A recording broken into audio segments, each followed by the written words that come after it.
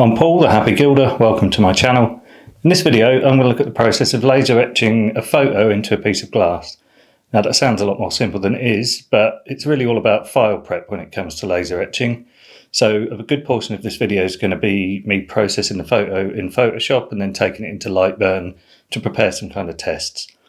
But before I crack on with the video, if you're a fan of Victorian techniques, gold leaf, reverse painting, sign painting, digital techniques, then you're in the right place because that's all this channel's about, and I usually release one video a week. So if that's your cup of tea, then please subscribe to the channel and click the little thumbs up icon, and please share it with anyone else who you think might enjoy it.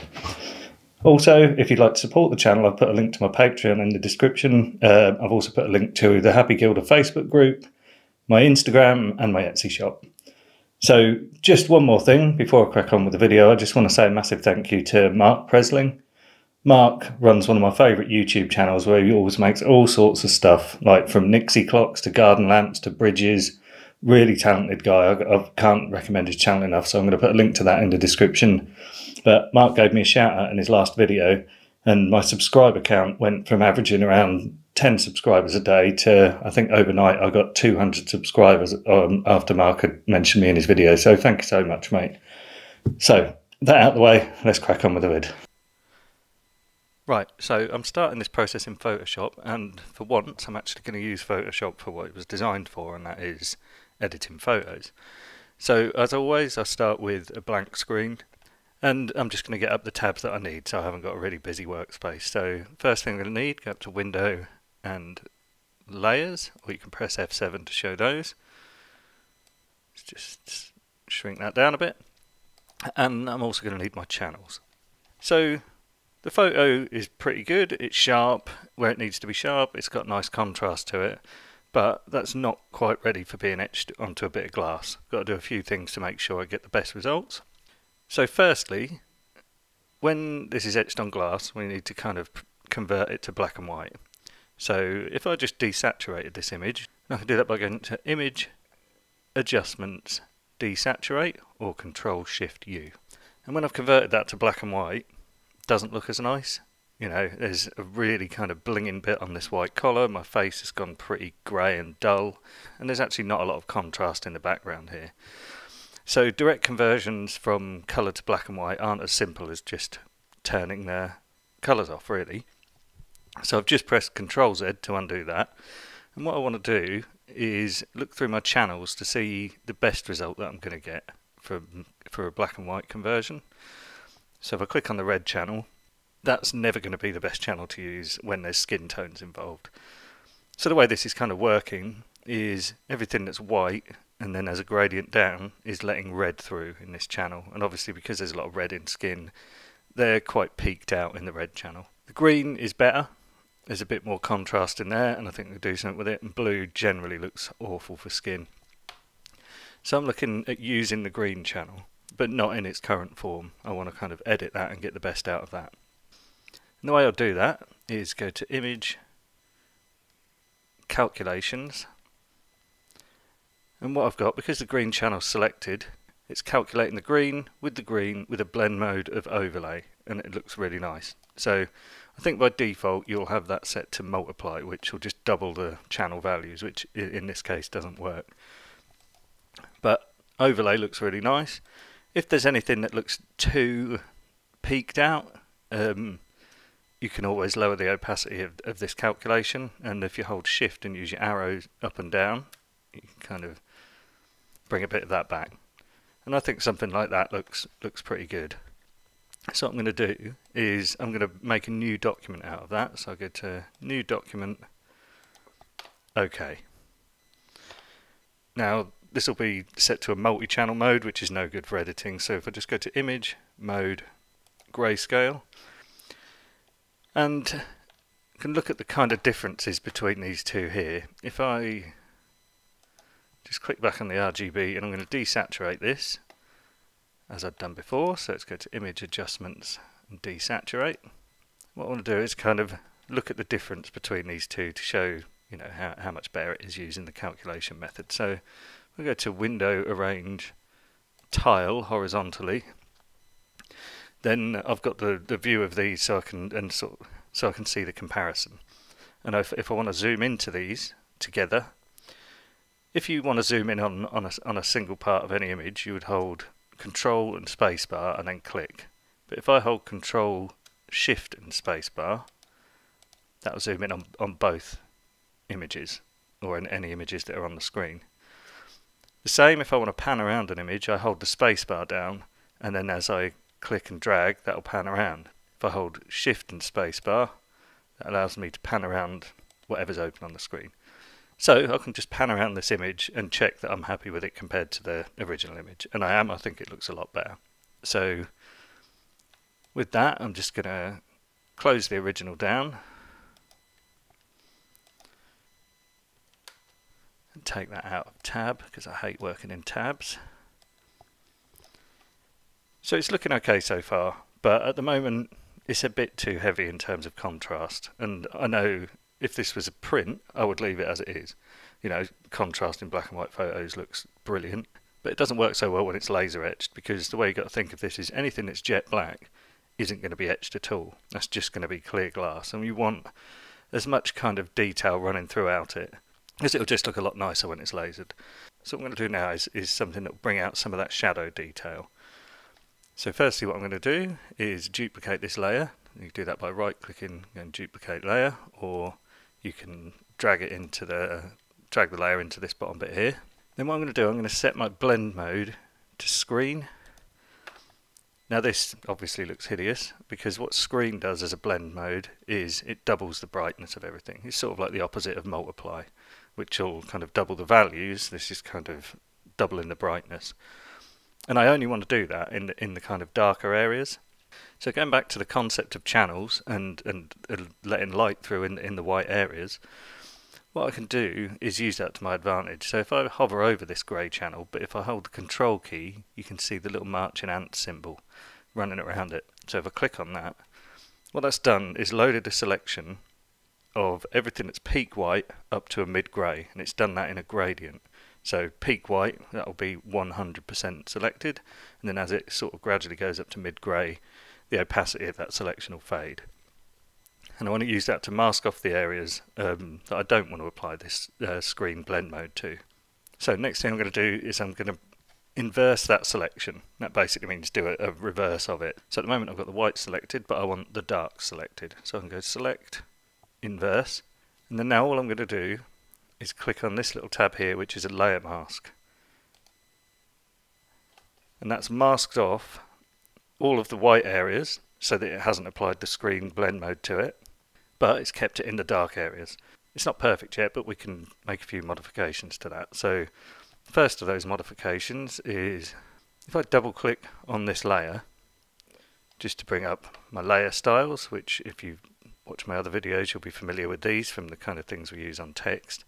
What I'm looking at here is this part, which is called blend if. Now as you can see, you've got this layer and the underlying layer, and what these are the shadows and the highlights.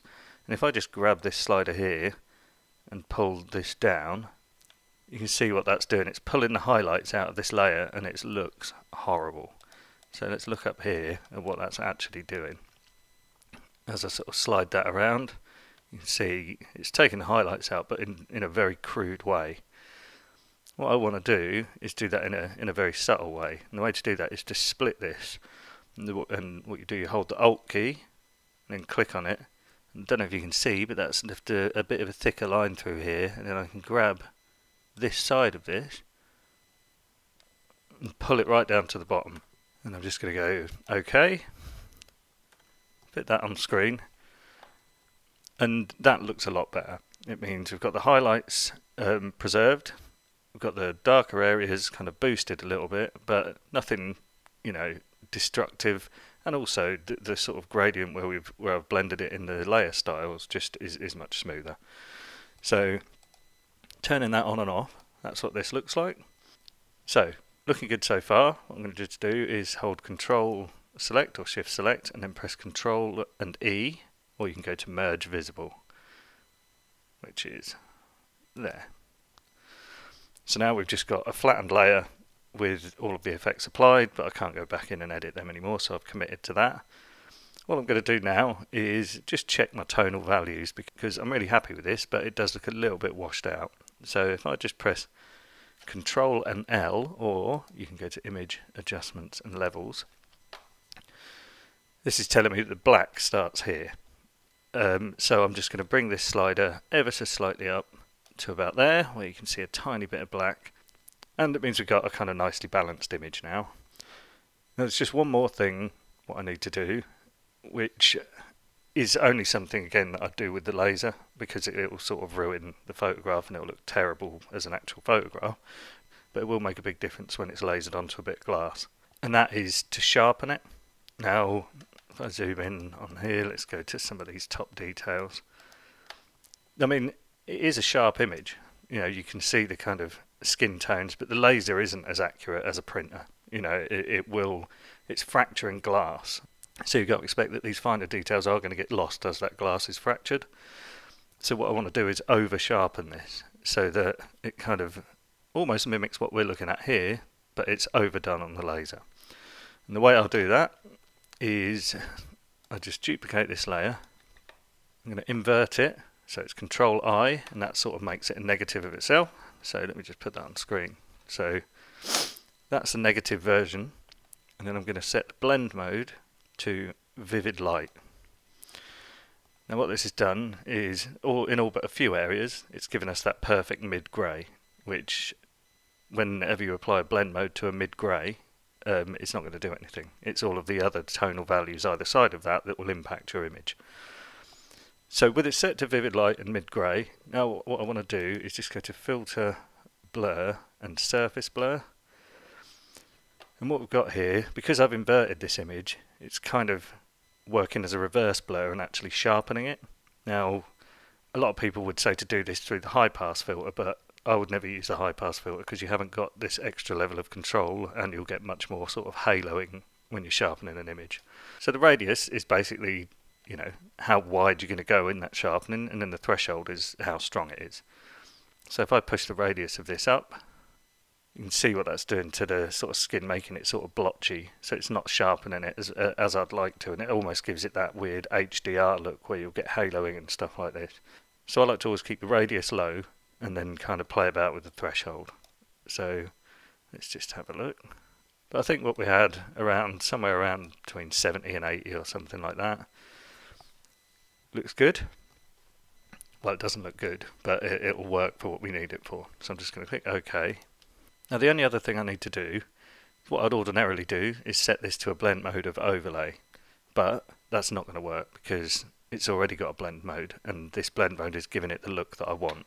So I need to kind of convert this and its look into an image.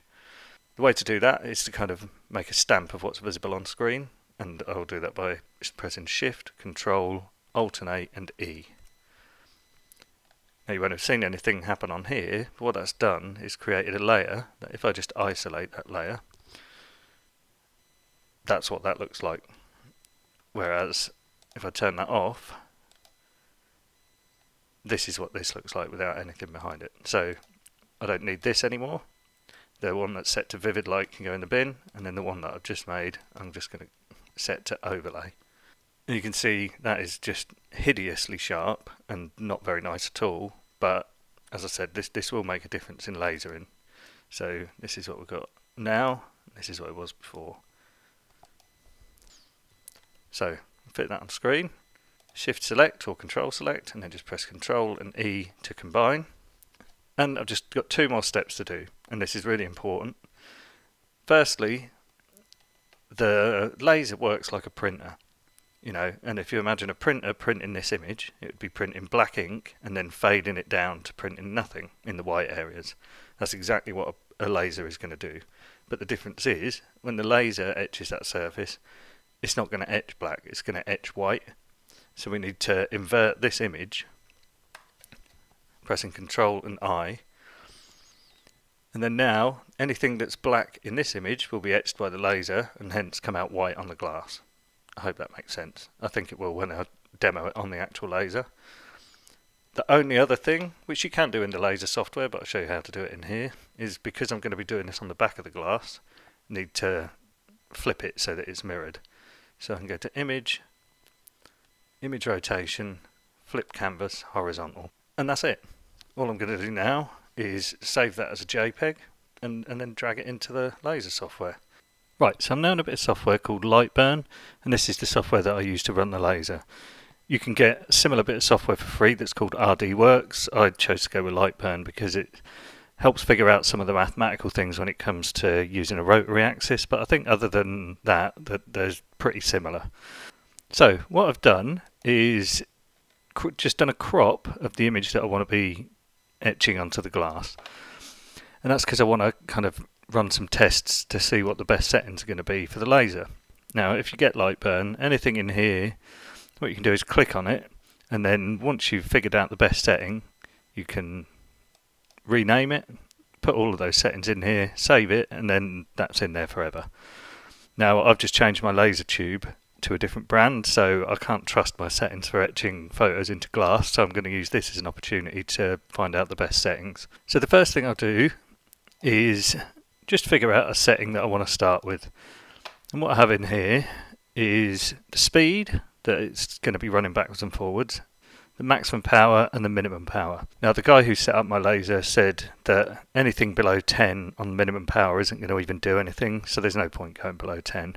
Maximum power, I don't want to go too high, because if you go too high when you're etching glass, the fracture can almost sort of come away and rub off it, you know, and we want to kind of just be gently etching the surface of the glass.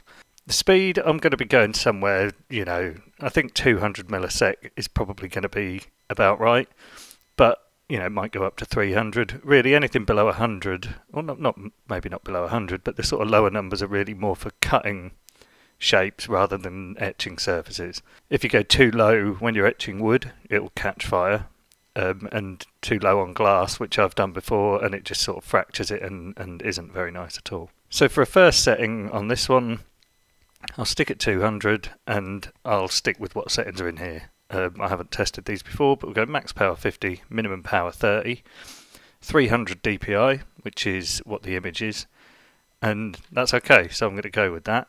And then what I'll do, using my type tool, just click that here, I'm going to go 200, 50, 30. Just click on that, just get my move tool, move that above this. And at the moment this is set to fill, which is what I want, but it's very likely when you use your type tool it'll be set to line, and that's because, let me just zoom in, you just use the mouse wheel to scroll in. That's because the text is a vector, so it will automatically think that you want to cut it rather than kind of fill it. So I'm going to go to, let's just have a look at the settings in here. I'm just going to change these. I mean, it's not going to affect this because this is the C17 setting for an image. And I'm just going to change the C17 setting to a fill to something similar. So just go 200, 50, 30. This doesn't matter because I'm not trying to test anything out here. This is just to kind of let me know what setting I've used when I'm looking back at the glass. Oh, the only other thing, because this is going to be on the back of the glass, while this is selected, I'm just going to click this up here, and that means that's just reversed my text. So I've got a layer here that's set. Now I want to kind of do a different layer that's got different settings. So if I press Control C, Control V, let's move that here. Now I've got C17, but I know I've got some more blank ones set. So if I just click that, C18, 200, 40, 20, 300 DPI. So that's max and min power minus 10% from the last setting, so I'll go with that, and I will just copy and paste this and then re-edit the text. So copy and paste, move that to here, 40 and 20, and that's still on that same C17 setting for the fill, so that's fine. I'm not fussed about that. And let's just go again, doing a similar thing, and then just kind of dropping down on the settings as we go. So I want that, what have I got, 17, 18, so let's see what 19's got. So 20, 10, these are already set because I'd kind of ran through this before, but I think this is a good way of doing it, you know, going down in 10% on the minimum and maximum to start with, so I'm going to go with that. And I think what I'm going to do is just double this up but I'm going to keep the power settings the same and then change the speed. So it's just control, copy and paste all of those. That's still selected to C17 from that copied one. So if I go to C20, 300, 50, 30, 300 dpi, okay. And then I'm just going to repeat that going along, but I won't make you watch that. So I'll just stop the video here and then start the laser etching when these are ready. It's hot today. Right, so I'm ready to do my test piece, so I'm just going to show you how I've got it set up in the laser. So this is my piece of glass, and you notice what I've got here is vinyl application tape. And the reason I use that is because you just get a much sharper etch when you're etching a photo onto glass. Don't know the science behind it. I assume it's due to this kind of sticky layer holding the sort of glass when it's being fractured that maybe stops it spreading that little bit, but it really does help. So I've got this set up as it needs to be. The laser tip needs to be 8mm from the surface of the glass, and the way I measure that is I've got something that is cut to exactly 8mm. So I'm just going to turn this on now. Excuse the hum, it does make a bit of a noise. So,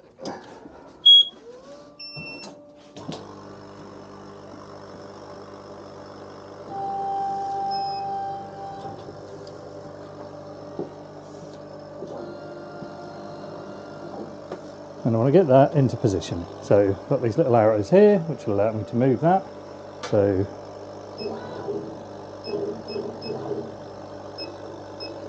I don't know how big all of these are, so I'm just going to click frame just to see.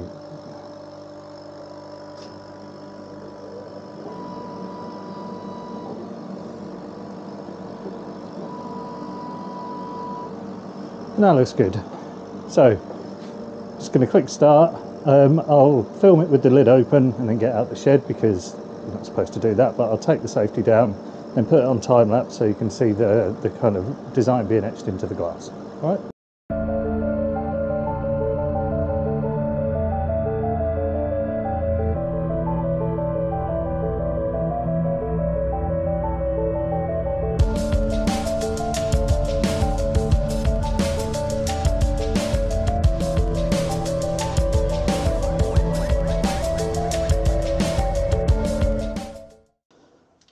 Okay, so I'm hoping that this is as visible in the camera as it is to the naked eye, but these are our results, and from where I'm looking, 200, 40 and 20 is the best. It's got the most amount of detail kept in where there's shaded areas like the nose. On this one it's blown out a lot of those kind of gradual shadows or whatever. On this is sort of blown out that sort of detail on the nose. We've got a little bit more contrasty detail up there, and I just think overall it's more even. The hat looks nicer. There's too blown out over there where it's etched too deep. There's not a huge amount of difference between this one and this one, but I just think you're still losing some of that nice sort of gradient detail that you're getting in this top one. So that's what I'm going to go with, the 200, 40 and 20. So everything's set, ready to etch the photo into this piece of glass. Now you notice my application tape doesn't go right up to the edge, and there's a reason for that. I don't want to etch this so that it comes over the edges, and the reason for that is in the past I've had a few bits of glass crack, and I think it's where the laser sort of comes in and touches the edge, because obviously glass is much more fragile on the edge, and I'd get like a long way through it and then you'd kind of get a split that goes up where the laser's just sort of tapped in at the side of it, almost like something hitting it. So I'm going to sort of just scale my piece so that it's just within the barriers of the glass. So I'm going to do that now, put it on time lapse again while it etches the piece just so you can see it, and then get it in a frame, light the edges, and then just see how it looks.